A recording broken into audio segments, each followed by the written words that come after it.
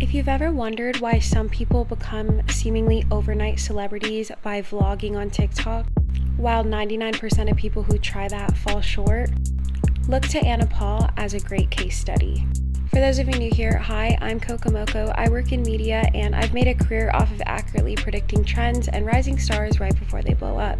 And so much of that is about recognizing patterns. So what does Anna Paul do so differently from everyone else that she's risen to over 5 million followers just this year alone, and even had a city in Australia temporarily shut down for the day because of how large her showing was for a meet and greet? So the mistake that most people make when they try to film an interesting vlog is that they of course plan out their day, and then as they are narrating the story to the audience, they're telling it